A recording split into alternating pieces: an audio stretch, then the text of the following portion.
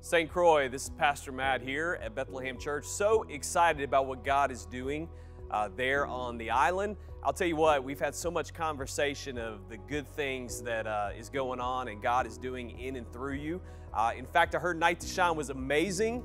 It was amazing here as well, but just the community coming together like they did at St. Croix, serving together, is really the heart of God. You know, Scripture says in Mark 10:45, Jesus said, "For even I, the Son of Man, did not come to be served, but to serve others."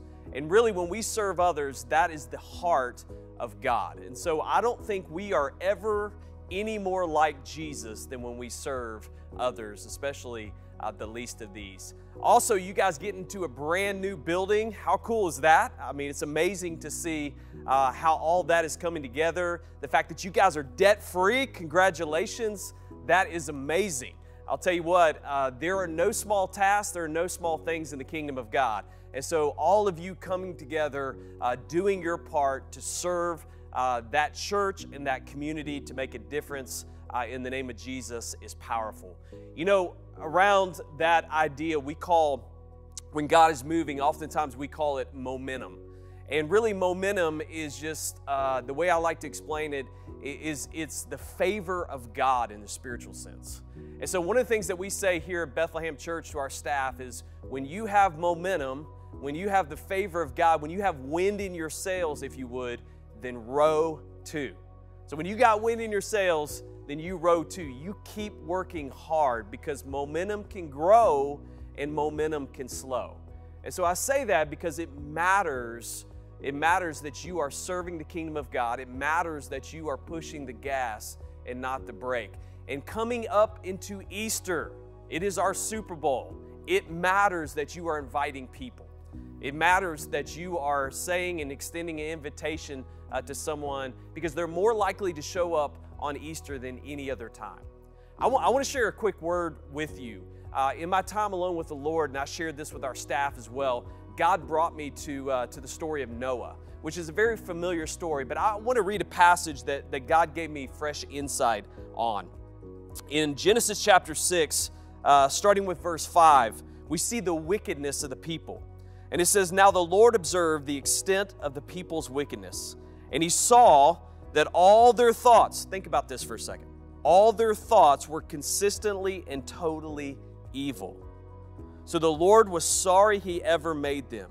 It broke his heart. And the Lord said, I will completely," imagine this, "I will completely wipe out the human race that I've created.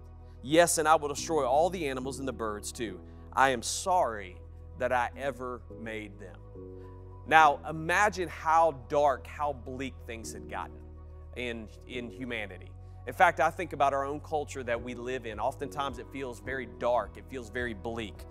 But then everything hinges on this next verse. And it's found in verse 8. And I want to read it to you. It says, "But Noah found favor with the Lord." But Noah found favor with the Lord. You see, Noah was a righteous man. And what did God ask Noah to do? God asked Noah to build an ark. Now, so often, here's what we tend to do, is that we tend to wait on God to move. We tend to wait. God, I'm praying, I'm waiting. God, send revival to St. Croix, send revival to our church. And so we're just sitting here waiting. But I think God has a word for us, especially through Noah. You see, Noah didn't sit and wait for the rain. Noah grabbed a hammer and he built a boat. So here's what the illustration I want to leave you with.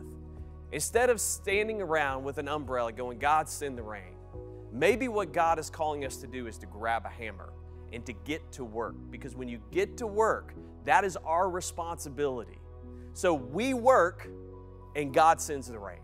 So I want to encourage you going into Easter is that you pick up a hammer, that you grab an invite, that you invite somebody to be with you on Easter Sunday, and you get to work. And then we are going to trust that God's Spirit, that God will bring the rains of revival onto that island.